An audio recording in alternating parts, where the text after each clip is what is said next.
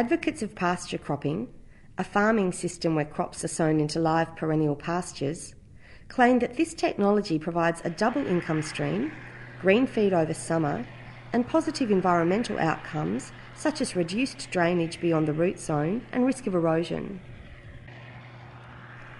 Until recently, the viability of such a radical change in cropping practice in Western Australia has been uncertain due to the lack of local research and broadacre on-farm experience. In November 2012, Department of Agriculture and Food Research Officer David Ferris took a road trip to Geraldton to ask innovative growers about their experiences with pasture cropping. So Grant, here we've got a pasture crop, pretty unusual around these parts. How has it performed overall? We're pretty happy with the way it's performing so far, especially given the season that we were dealt and the fact that this crop went in fairly late and it was all a bit hit and miss. We didn't know what we were doing when we went in here, and it's turned out in our favour in the end, so we're really happy with it. To date, only a few growers have trialled pasture cropping across perennial grasses on a broadacre scale using commercial size equipment. The inputs that we used this year were not a lot different to what you'd use on an annual crop. Maybe the fact that we used spray seed up front instead of a glyphosate would be about the only difference. I was very sceptical about how it was going to go because of the lumps on the grass and stuff and the way it all develops. But no, coming in the other day ago, it was pretty good. Not as rough as I thought it was going to be. The crop's a beauty. For the area, it's roughly around a tonne at the moment. This one's doing about 1.2. Yeah, no, everything's good. Below average rainfall during the growing season, combined with rain before harvest, resulted in the lupin crop being low to the ground and perennials actively growing at harvest. As a consequence, a lot of green leaf material was harvested with the grain, but green material was simply blown off the back of the header. Would you come in and harvest again across perennials? Oh, I've already booked him in for next year. Yeah, for sure. No worries at all. Do you think he's crazy, or do you think this is a way of the future? I thought he was crazy to start with, but when the yield monitor doesn't lie. So, no, it's good. It's it's paid off for the man, so yeah, no. Grant has established 1,000 hectares of subtropical grasses on his property. Not only has pasture cropping proved to be viable, it has also proved to be a more flexible system for managing variability in commodity price, livestock availability and seasonal outlook. We are mainly a stock concern, cattle concern.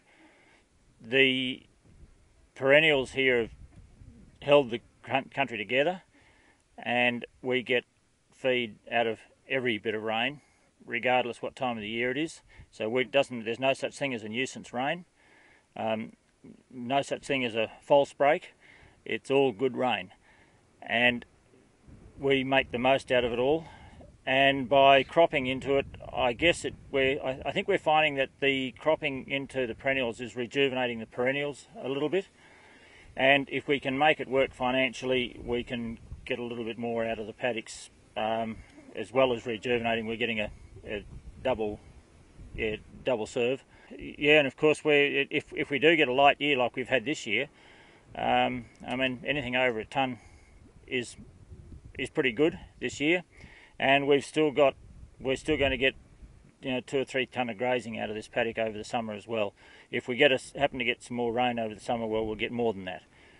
So I think the benefits of the perennials looks like it's a double-edged thing. The successful lupin crop in 2012 builds on a successful barley crop the previous season. Last year we put a crop in by default. I sowed some barley into a new paddock of perennials, mainly to try and bulk up the feed in the paddock over the winter time. Last year was vastly different to this year, in as much as it was a very good season, and I put the barley in there to graze it off. We didn't need it, so then we sprayed it for broadleaf and put a bit of urea on it and turned it into a crop. We went from a bit of barley that we threw out to graze into a 1.5 ton barley crop, and then we've had cattle on it ever since. So it's that was pretty good, and that was sort of really gave us some hope for the future of sowing crops into perennials. Pasture cropping has enabled Grant to reduce the opportunity cost of establishing perennials, diversify his farm business, and integrate more cropping across the farm business. On a farm scale, this has the potential to lift overall farm profit. On a paddock scale, the green feed combined with crop stubbles and spilt grain provide ideal conditions for weaning young stock. The lupins in Grant's paddocks have performed extremely well. That's about as good as you could hope to get, especially in view of the season we've just had. By what Grant was saying in the paddocks to us there was that where he's put the lupins in with the perennials, he's got pretty much the same yield as where he had the lupins stand alone, which is best result you could ask for. Do you think Grant's crop has worked this year? I think there's probably a whole heap of reasons. The seeding operation's been done well. One of the things I like is the wide seeding spaces he's got in his perennials. Gives a chance for crop establishment in between the rows quite easily.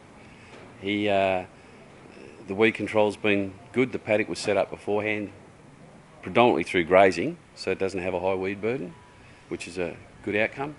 And the crop's been able to take advantage of the moisture. Given what you've seen at Grant's, if you had to advise others interested in pasture cropping, what would be the key things you'd get them to consider? Preparation.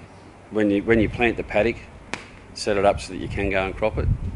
Get those. I like the wider row spacings to help enable that.